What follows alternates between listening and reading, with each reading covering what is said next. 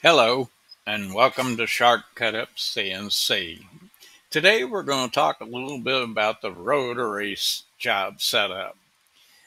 How many of you guys out there have spent many an hour or days trying to figure out the Rotary setup? Okay, you can put your hands down now. Uh, I have spent many days and hours trying to figure this out too. And when I did finally figure it out, I saved it as a CRV file. I was not totally aware of the saving as a template, which I should have done, is saved it as a template. But anyhow, I happened to fall back on the Rotary setup just recently, and I realized that it was on my computer somewhere, but I couldn't remember where. So I went to my file, Windows Explorer, and did a search on Rotary and was able to find it. I put it in VCarve, brought it up, and then I saved it immediately as a template. That way I no longer have to remember where to find that file when I go to do a job. I was hoping I had it and I wouldn't have to go through that, spending many hours and days trying to reset up the rotary setup, because it is a complicated little item. But once you get it, you make a template, and then you don't have to worry about it anymore. You just work from the template. But anyhow, here's my rotary spindle in the y-axis on my machine. And I also have a toolpath saved along with it. So what I'm going to do is I'm going to say OK to this. And I'm going to go ahead and reset everything just to make sure everything's OK. And then we're going to preview the visible. It's going to open it up on a flat view. It's going to carve it in your 3D view, in the 2D view, flat. And then it'll rewrap it 3D. But boy, I tell you what, I was sure glad I found this file. I did a search with my Windows Explorer. There you go. You see the rotary created it in my y-axis. Okay, so now we're going to go back to the 2D view, and I'll show you a few things here.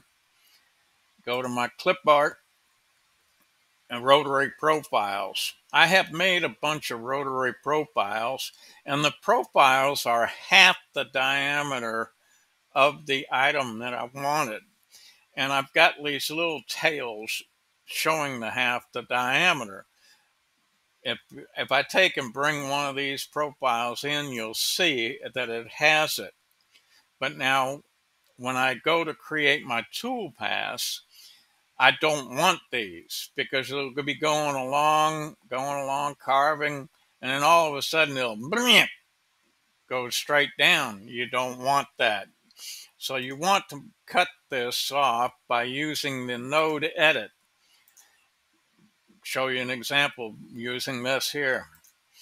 You node edit to cut those away from your profile. Now you have just that profile that you're going to use with their swept profile.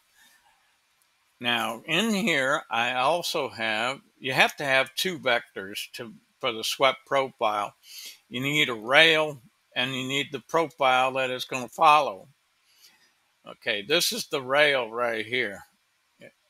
And this is your vector profile. So if I double click on my tool path, you'll see that it has some paths, and then, or I should say directions. If you right click on it. If you reverse the direction, it'll reverse the vector, uh, the way it's going to carve it. It's going to carve it from this end to this end, but it'll also turn it around in your view when you carve it. So you want to be aware of that. And also, sometimes when you set your rail, it'll be to the outside. All you got to do is right click on the rail, reverse it. Now it's on the inside of the material. And then once you've got those items set, you just calculate and away you go. There we have our toolpath. Now I'll go back to the 2D view and I'll recreate that. Okay, this is a little change.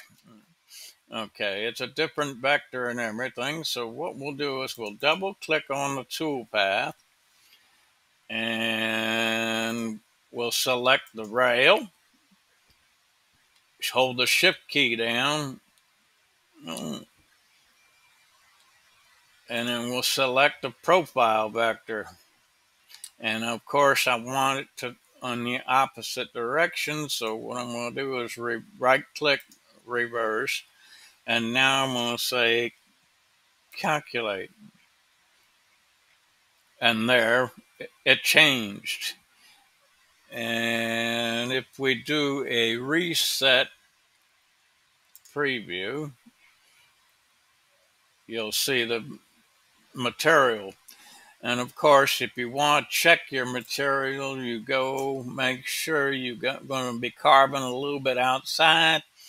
Yeah, we're carving a little bit outside, and then we hit the actual material, the actual carving itself. So there you've seen how to set up a job setup for a rotary. Got the wrong buttons here. Here we go.